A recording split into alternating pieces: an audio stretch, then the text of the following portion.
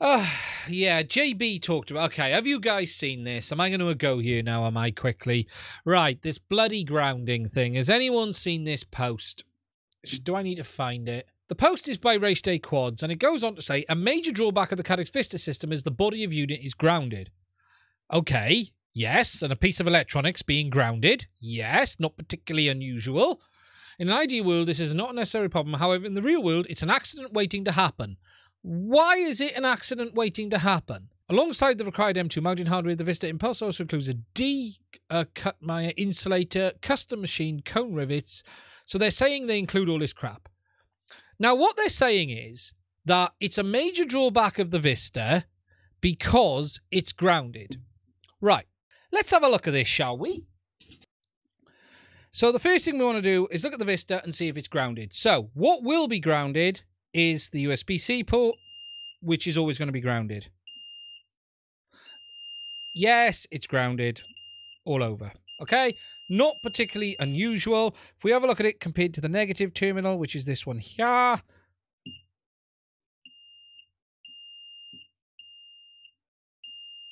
Yes, it's grounded. Nothing particularly unusual there. Let's take a look at something else, shall we? Right. We have here a flight controller. Right. So this flight controller stacks is not, but the ESC is. Okay. So the ESC has... So the ESC has copper, but that is insulated. It's definitely negative. Yeah. So the ESC is insulated on that one, okay? So that's fine. Let's check something else, shall we? Let's check out this brand new... Let's check out a biggie.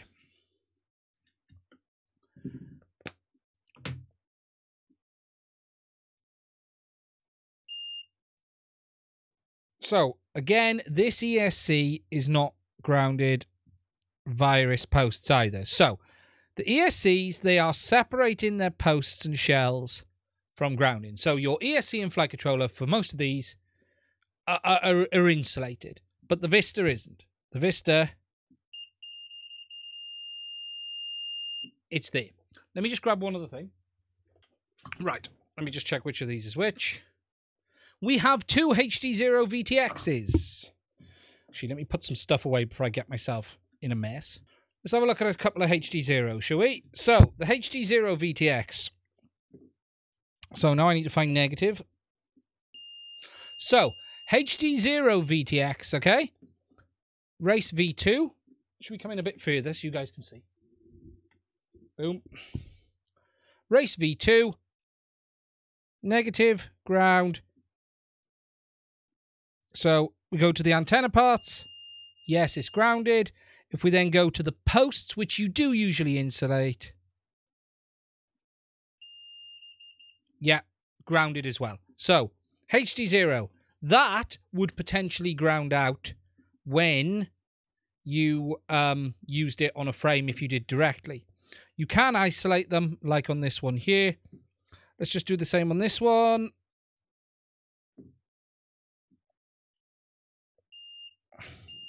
Saturation is exactly the same.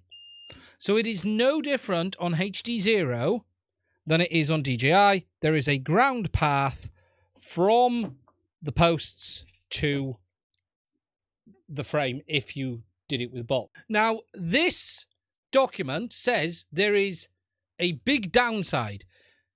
The very simple reality here is if you were to mount the Vista directly to the frame, you're going to ground the frame. That isn't a bad thing, as long as there's no live wire touching the frame. There should never at any point be a live wire touching the frame. If there is, it's a fault.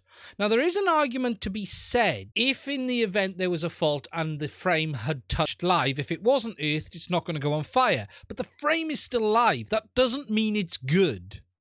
That doesn't mean it's fine. There is no more risk to the frame being grounded than there is to the frame not being grounded. The risk of an issue is just as high either way. The issue is not the frame being grounded. The issue is the red or your positive wire breaking 3, it is as likely to touch the frame as it is anything else. Now, I know people say when the red wire breaks and rubs against the frame, but what if it breaks and touches the negative? There is as much of a fault here as ever. So it is frankly nonsense to say the Vista isn't as good because it's earthed. The real only problem here is that in the event of a failure, you're going to short against the frame instead of shorting against anything else. The problem is the broken wire, not the frame being earthed. What's frustrated me about it is everyone's going, oh my God, I've mounted my Vista. Don't do anything. There is a completely separate argument to be had of the effect of a frame being grounded on RF performance.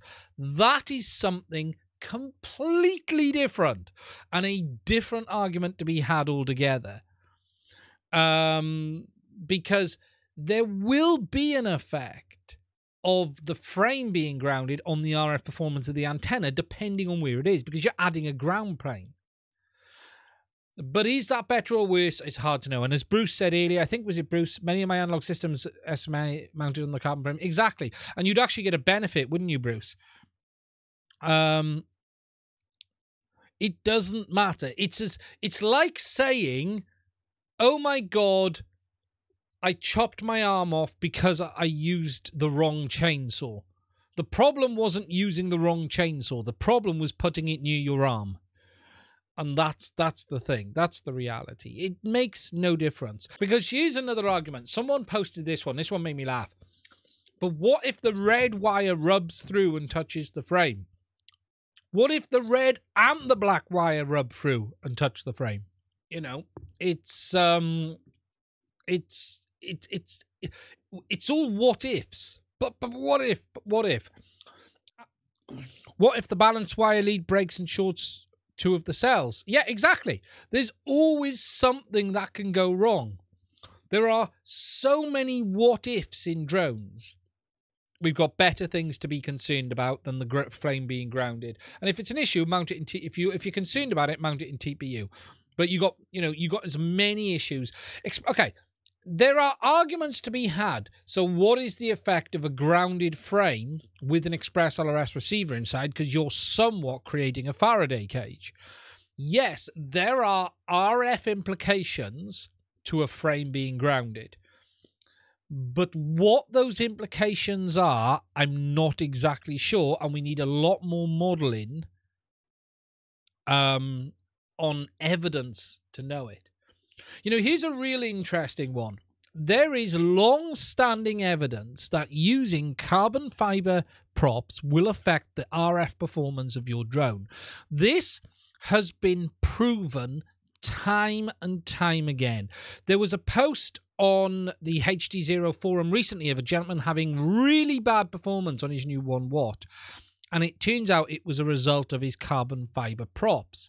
Now, I never thought to ask. I've known about this for years, especially on small drones, because it's been well seen on DJI models. People swapping out their Mavic Pros, their Mavic Minis from DJI's plastic props to carbon fibre ones, and they get horrible performance from the RF.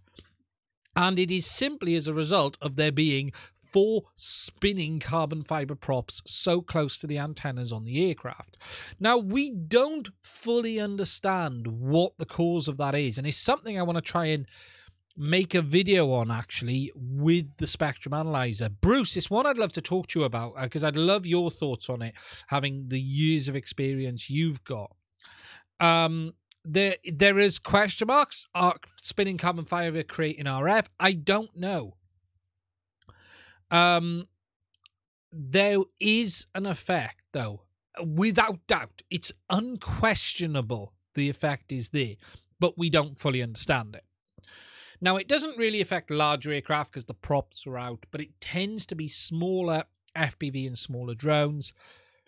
Massive RF level fluctuations are introduced in an AM modulation to the waveform. What I'm thinking of doing, Bruce, and I don't know what your thoughts on this is setting up a transmitter behind a prop spinning vertically and changing it for plastic and carbon and looking at it on the spectrum analyzer through the prop and seeing what the performance looks like and see if I can see anything. I was trying to see if I could demonstrate the effect of plastic to carbon. I just need to see if I got any decent carbon fiber props I can use. Yeah, there's definitely an effect, and it's renowned, and it's too commonly seen to not exist on drones. So is there an effect of having a grounded frame? Potentially. But is it good or bad? Who knows? Who knows? We don't understand for sure.